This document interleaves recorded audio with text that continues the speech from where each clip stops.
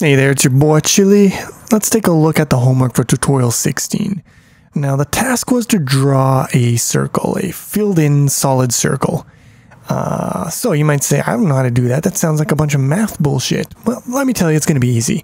So first off, let's go into some very simple definitions. What the fuck is a circle anyways?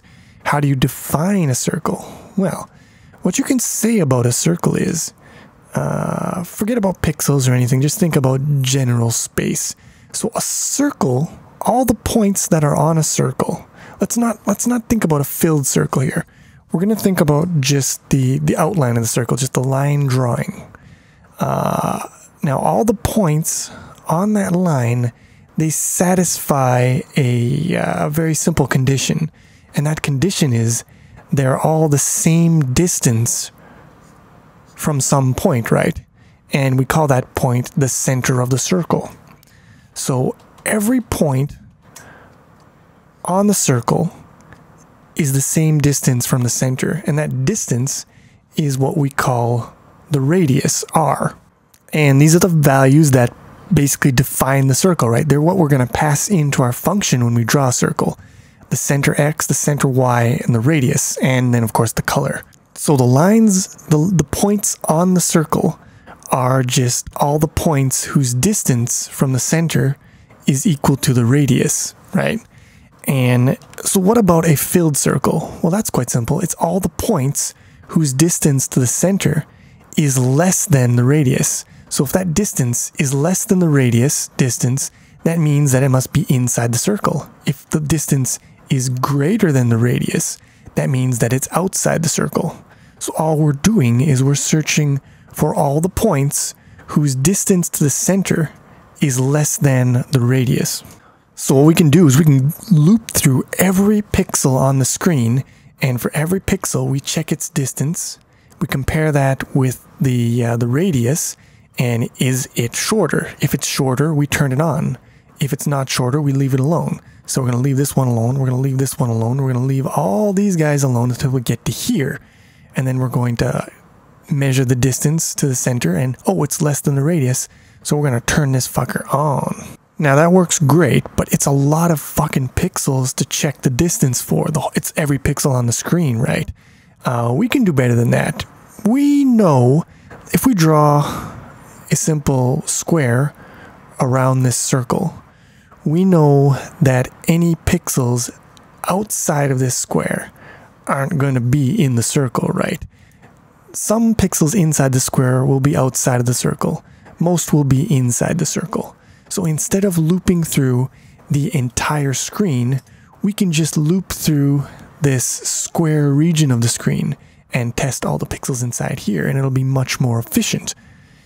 Now, the loop here, it will be easily found. If this is a center x and y, the start of the loop is just going to be, you know, center x minus radius, right?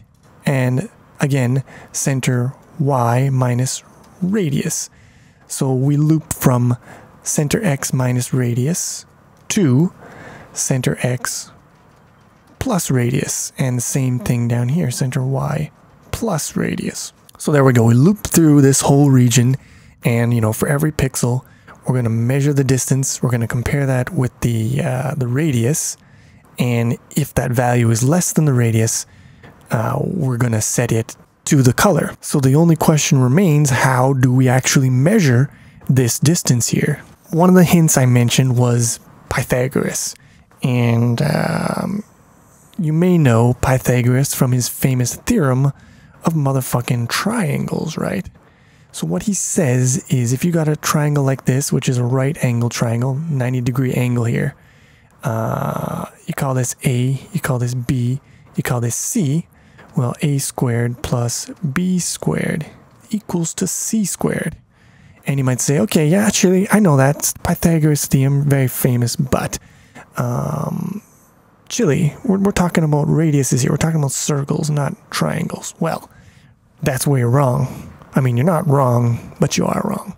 So, look at this. Take this line here. Let's draw another line, vertical line, and then another line. Let me just change. Now the color's fine. Another line here, It's the horizontal line. All right.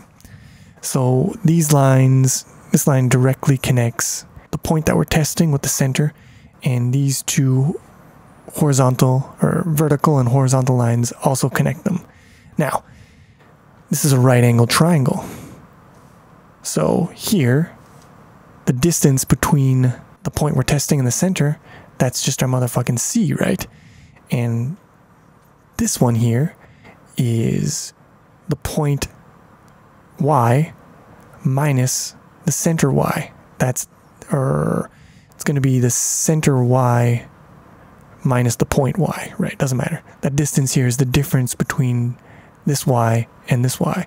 And the distance here is the difference between this X and this X.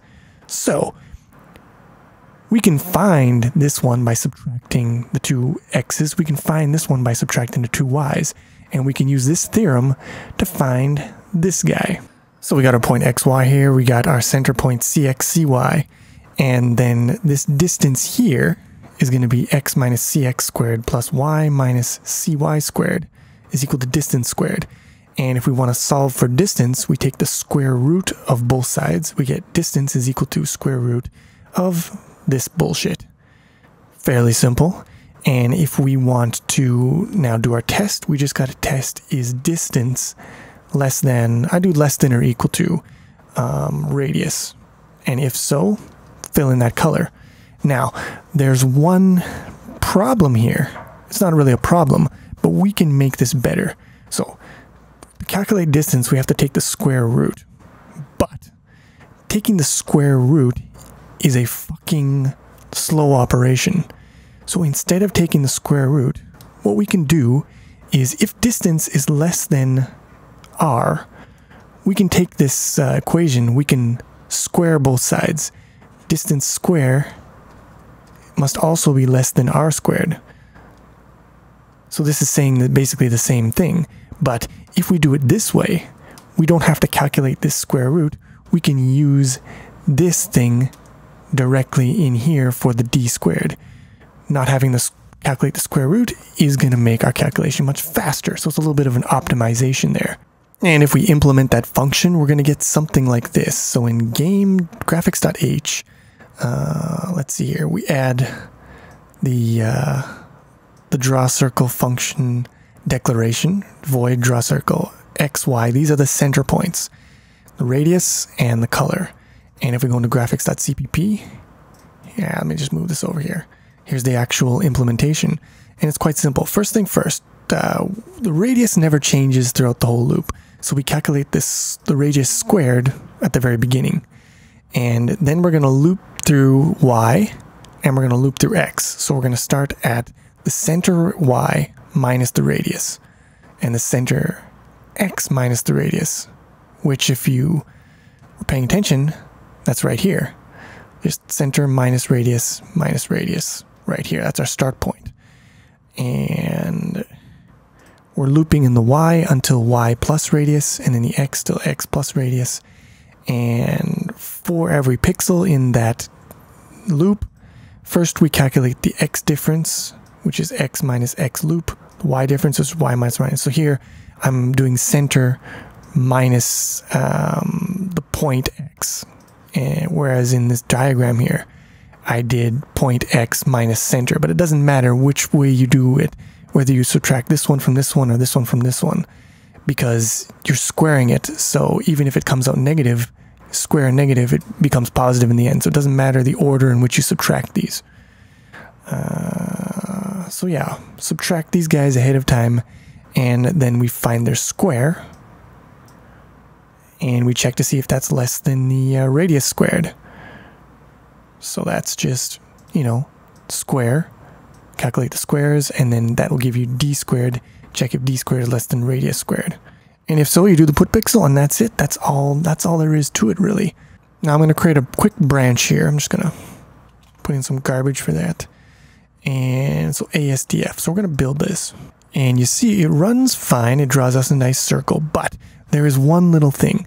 So the circle is slightly asymmetrical. You can see here it's got at the top and at the left, it's got a little 1 pixel nipple there. And that nipple is because we're running we're doing one more pixel on the left side than we are on the right side. So we can either extend the right by 1 pixel and the bottom by 1 pixel, or we can do 1 less pixel on the top and the left. And what I opted to do was just to do 1 less pixel here. Just chop those nipples off.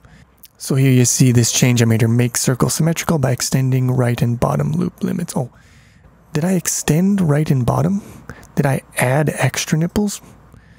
I believe I might have, yes, I might have added extra nipples. So now you've got 4 nipples. You got like a total recall situation going there. But anyways, so that's how you draw a circle. I mean, I don't think it's too hard. I don't know. If you think differently, let me know in the comments. But I think it's pretty simple if you just think of the definition of a circle, which is all the points that are equidistant from the center. And it just writes itself. Little Pythagorean theorem in there.